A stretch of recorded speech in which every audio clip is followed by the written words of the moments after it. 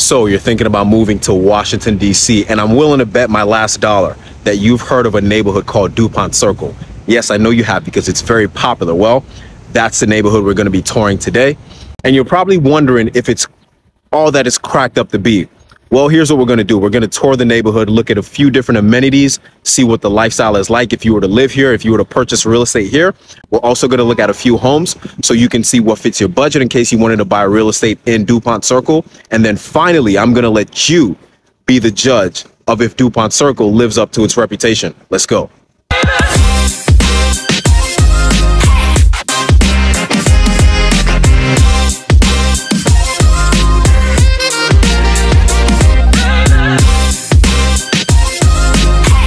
If this is your first time to the channel and you want to learn every single thing about living in the Washington, D.C. metro area, you've come to the right place. So feel free to subscribe below. My name is Bashir, and our team gets calls, emails, texts, Zoom calls every single day from people just like you looking to make a move to the Washington, D.C. metro area. So whether you're moving in 10, 100, even if it's 1,000 days, feel free to reach out, give us a call, text, or email.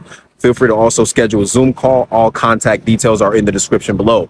So right now we're in this main traffic circle in the middle of Dupont Circle. This is the circle that connects the main parts of Dupont Circle, which is Connecticut Avenue, 17th Street, and 18th Street. That's where you have all the amazing amenities that makes up the neighborhood, right? And to my left over here is Massachusetts Avenue. That's where you have the Embassy Row. That's where all the international embassies are for many different countries. So just this is kind of like an international neighborhood. It's a very popular neighborhood. And I have to make this video quick, by the way, because it's going to rain in about 10 minutes. But you can just see this is just a park that people come out to for leisure, right? To walk their dogs, to, you know, people watch, if you please. And we have this amazing waterfall behind me right here. As the spring season starts to approach, we can see all the trees starting to come out. Well, not the trees, the leaves starting to come out. And, you know, it's just a beautiful, lush green space. And I don't come to this circle very often, but I drive by it at least. I drive around it at least 3 to 5 times a week. And I'm just realizing that these boards over here are actually chessboards. And, you know, the chessboards are built into the tables. And you can come out here and play chess if you have if you're good at it, number one, and if you have a super high IQ, more than people like myself. You know, you can come out here and play chess with your friends. An awesome outdoor space to hang out and get some fresh air. But without any further ado, let's deep dive into the neighborhood, the amenities, and also real estate. But before we do that, I just want to warn you ahead of time. If you move to DC and you're going to drive in this traffic circle, it's one of the most confusing circles to drive in at first, because it's very easy to misconstrue if the green light is your light and if the red light is your light. When you move to DC, you'll know exactly what I'm talking about. Anyway, let's get this day started. So let's begin the tour of Dupont Circle by touring some outdoor and green space. This is the Dupont Circle Park with a big circular fountain right in the middle of a grassy park area surrounded by benches and shady trees. It's just a cool spot where people gather to relax, read a book, or just soak in the vibe of the city while enjoying some peace and quiet. Located just a half-mile away is the Dupont Circle Metro Station, located on the intersection of Q Street and Connecticut Avenue Northwest. Now, this station sees a lot of traffic, so it can get quite hectic, especially during rush hour. But hey, that's just part of the DC experience. So you're gonna find the majority of the amenities of Dupont Circle on 3 main streets, which is 18th Street Northwest, 17th Street Northwest, and Connecticut Avenue Northwest, which we're on right now. There's lots of cool stuff to check out. First off, you've got tons of dining options, from cozy cafes to fancy restaurants serving up all kinds of cuisines. Whether you're craving Italian, Thai, or just a good old-fashioned burger, Dupont's got you covered. Then there's the shopping scene. You'll find everything from quirky boutiques to high-end stores. So whether you're hunting for unique souvenirs or treating yourself to something special, you're sure to find it here. And let's not forget the nightlife. Dupont Circle lights up after dark with bars, clubs, and lounges catering to all tastes. Whether you're into cocktails, live music, or just hitting the dance floor, you'll be sure to find a spot to let loose and just have a good time. Now, Dupont Circle also has a robust cultural scene. It has museums, art galleries, and theaters. So if you're in the mood for a bit of history, some thought-provoking art, or just a night out at a theater, you would not be disappointed. With Dupont Circle's central location, you're never too far from all the other awesome stuff DC has to offer. So yeah, Dupont Circle's got a little bit of something for everyone. So enjoy the rest of the tour of Dupont Circle's amenities, and I'll catch you at the first property.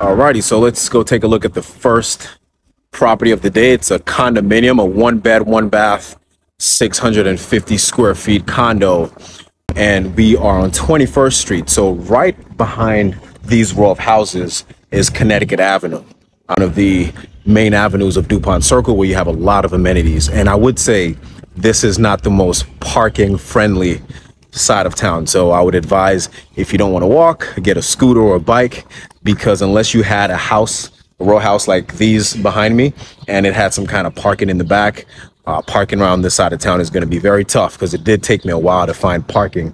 But just look at the architecture of these homes. I mean, this is also one of the things Dupont Circle is known for. They have very fine pieces of real estate. So this is the building we're going to be looking at today.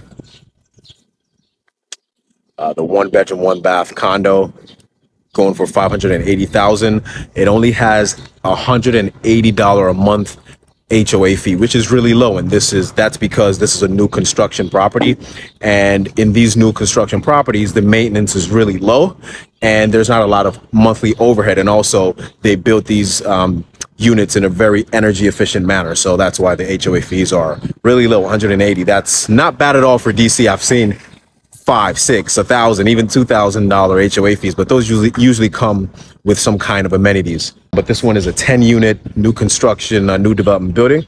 So let's go in and check it out.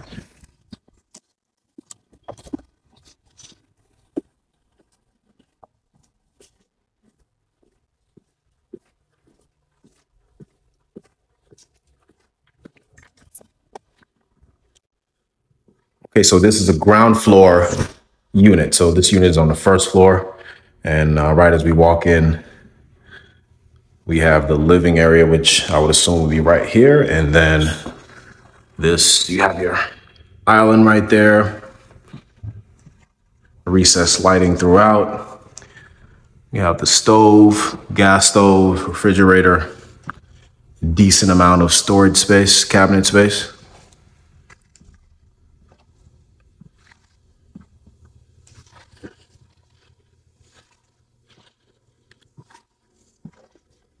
I guess you would put stuff like pictures right there and things like that. We have this little office / work area. And I really like the floors in this unit. They have these oak floors. So this is the bedroom.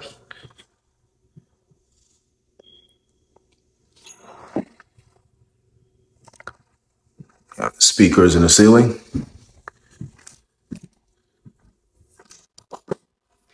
That's the bathroom, washer dry in unit. We have this more closet space right here.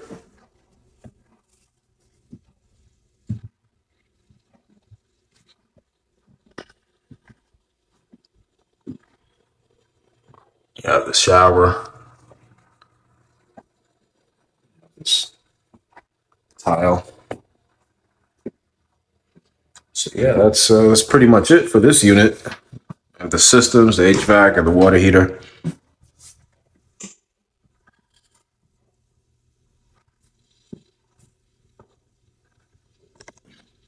Okay, so let me know in the comments down below, are you a fan of ground floor, lower level units like this one? I know a lot of people like them because they might not have to carry groceries or, you know, just stuff up 3, 4, 5 flight of steps in a building with no elevator. And some folks just don't like ground floor units because they just don't want to be on the ground floor. So anyway, let me know what you think and let's head over to the next property.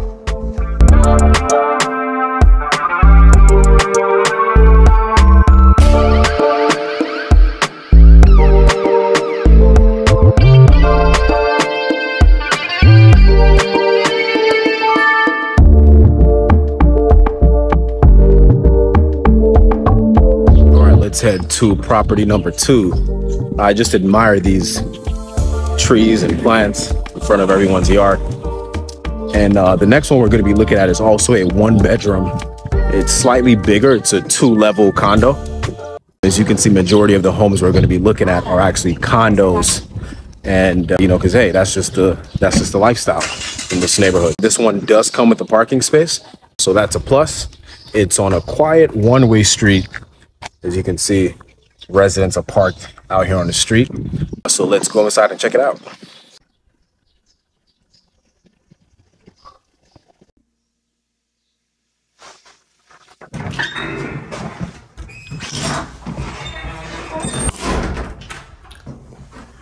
Okay, so as you walk in, we have a good amount of storage space.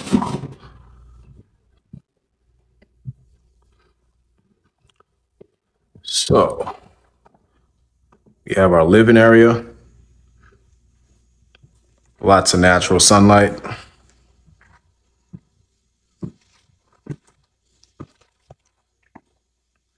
So this is a different vibe from the first one we looked at. As we can see, this one there's still a lot of original touches. So we have these original hardwood floors, which I would assume was just refinished for the sale of this product. I don't even think they were refinished. They're probably just been kept up in great shape. And then, you know, we have these older windows, which last a long time if they're, you know, they've been cared for properly. So as we can see, you can see the street. This is Corcoran Street. We're on 21st and Corcoran. So you have that nice view. And then we have this entire living area, fireplace. You have the crown molding.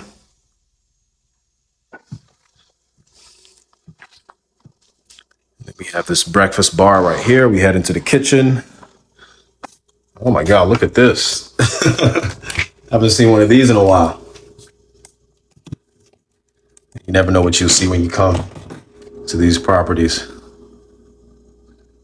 Dishwasher. I mean, this is, you know, your older style appliances. Got the refrigerator. It seems like this is an attic. We've got the pantry right here. How big is this?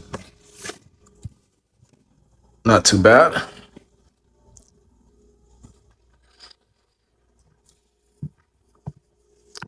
We got upstairs, we got the sun skylight.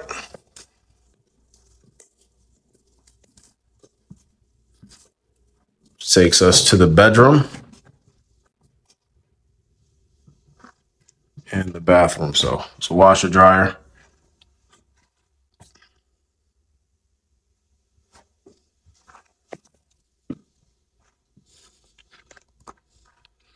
Windows allow for a lot of natural sunlight as well. Got this huge walk-in closet.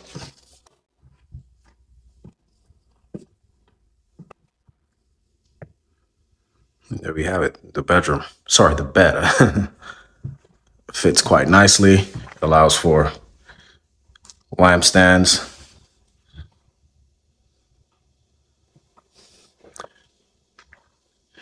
This is for people who really appreciate, you know, original architecture, you know.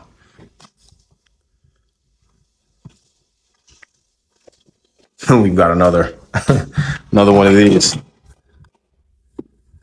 I don't know, why don't they just take this out? I mean, what purpose does this serve? I guess it just reminds you of the good old days, huh? I don't think that works.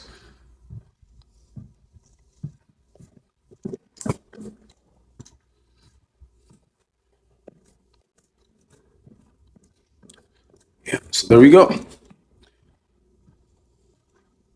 So what do you think about this condo? I think it's pretty cool. It's a condo, but it kind of lives like a mini townhouse. So you have 2 levels, the living room on the main level, and then the bedroom is upstairs away from, you know, everything. So you know how in traditional 1-level condos, it's everything on 1 level. So the 2 bedrooms on 1 level along with the living room, and there's really no separation.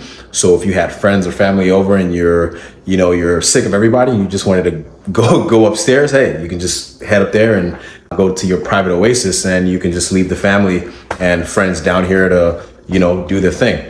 But let's head over to the 3rd and final condo, which I'm really excited to tour and show you as well. It's a $2.5 million luxury condo on P Street. Let's head over and take a look.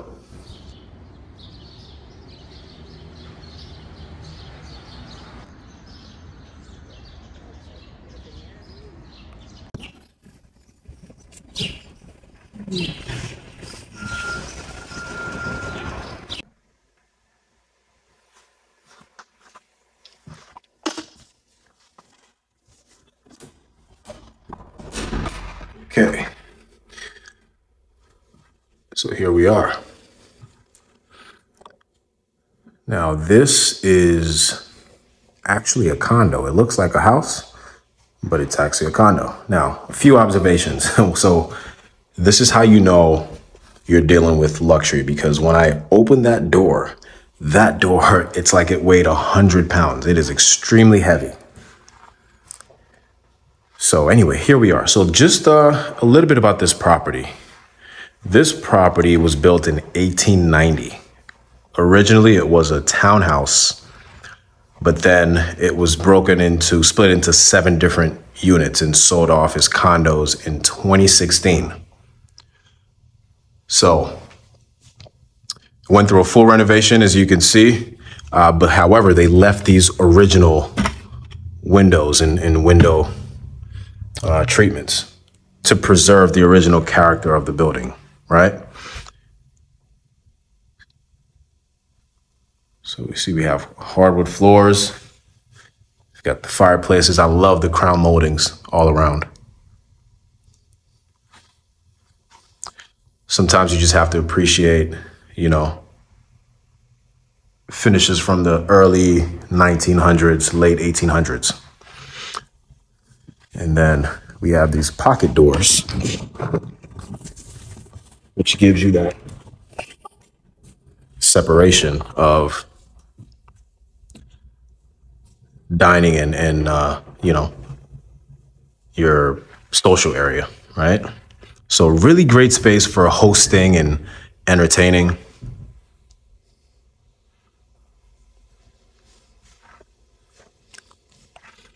Have a second set of pocket doors right here.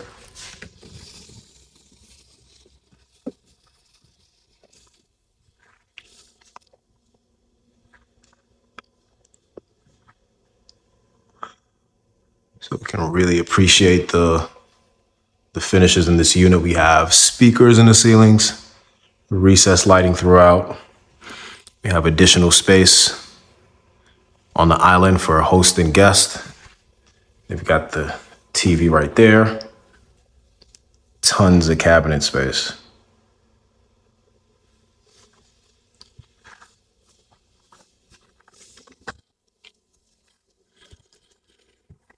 We've got the pantry.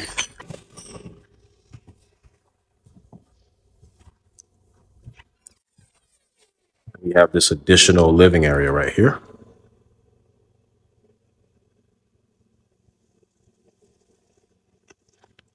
We've got a powder room.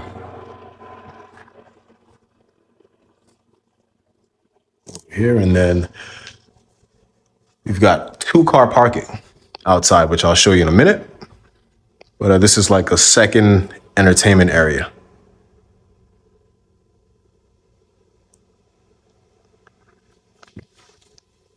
Let's head outside.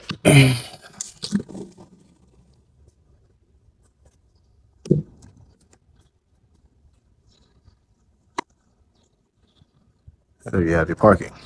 2 parking spaces.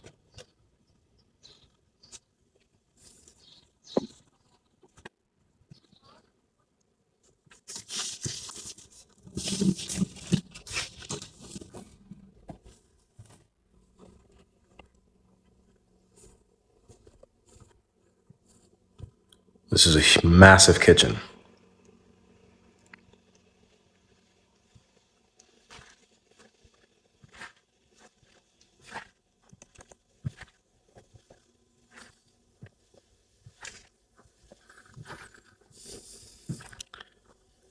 Also appreciate these original banisters. Really cool stuff. Okay, let's head upstairs. And this is where we have all 4 bedrooms. You have recessed lighting throughout.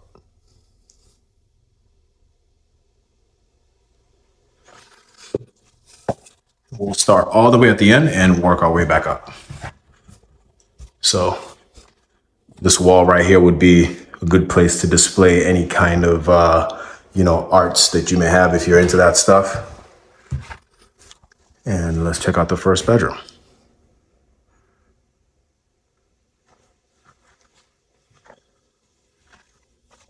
Lots of space. And this home is 20 feet wide with over 11-foot ceilings. Goes a vanity, decent sized bathroom with the shower.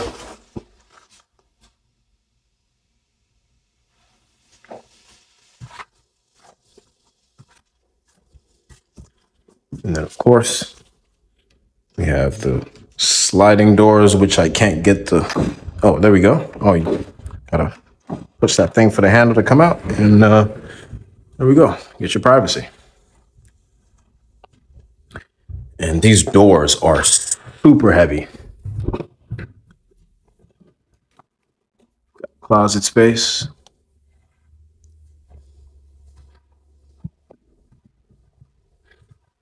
Then we have the main bathroom in the hallway.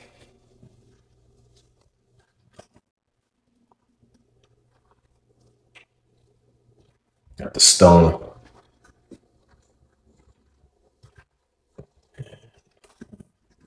Okay, these are just the systems, not much to see there. It's the second bedroom, number 2 of 4. This is set up as an office, but can be definitely utilized as a bedroom.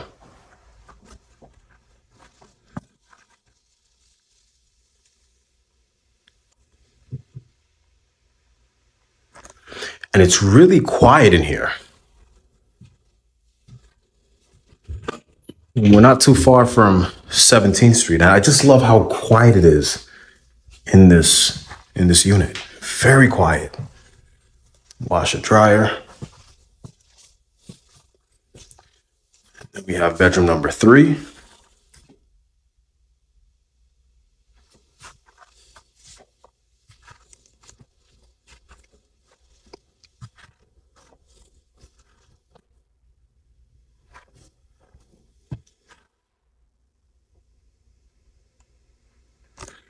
Closet. And then we have the master bedroom. You're in for a treat.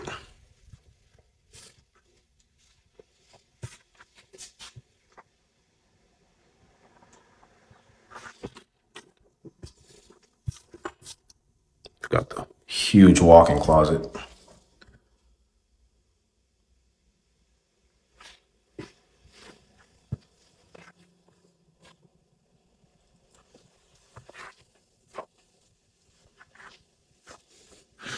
Not sure. I doubt that fireplace still works, but I guess they just left that for the aesthetic.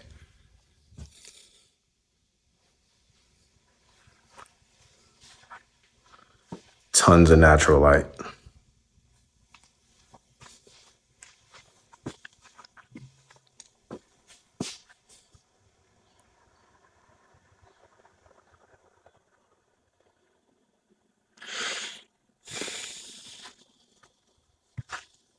You have the bathroom. It's just a shower, no tub. This would have been really complete with a shower and a tub, but hey, I guess there's no space to accommodate that. So we get this view of P Street.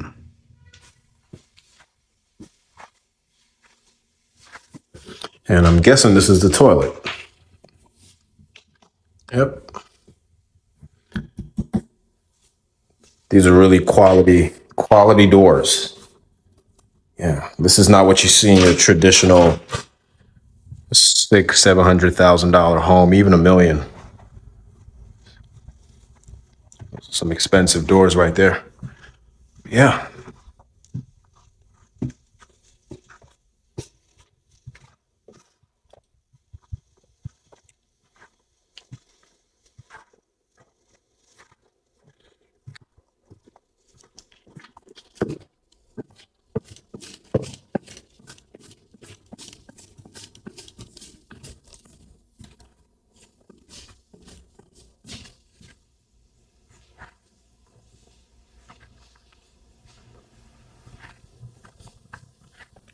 So there are so many things about this property to appreciate. And what I appreciate the most, and which is also my favorite part of the property, is actually this first living room area, right?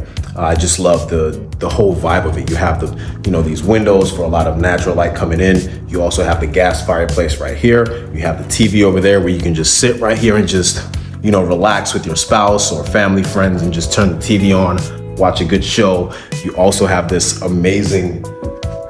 huge dining area. And then you also, which sits like, I think 1, 2, 3, my math is 3, 6, 8 people. You have these amazing pocket doors. You also have this large kitchen island, the kitchen. Great space for entertaining, hosting family events and gatherings. And then you also have this secondary living area, right? And then you have your parking outside. Which was your favorite part of the property? And don't forget about that awesome bedroom upstairs, the master bedroom. So many things, it's hard to pick, but for me, the primary living room over there takes the win. So that concludes the tour of Dupont Circle for today. Hope you enjoyed it, hope it was insightful. And remember, if you're thinking about moving to DC, purchasing a home in DC, or even selling a home in the DC metro area, always feel free to reach out. All contact details are in the description below.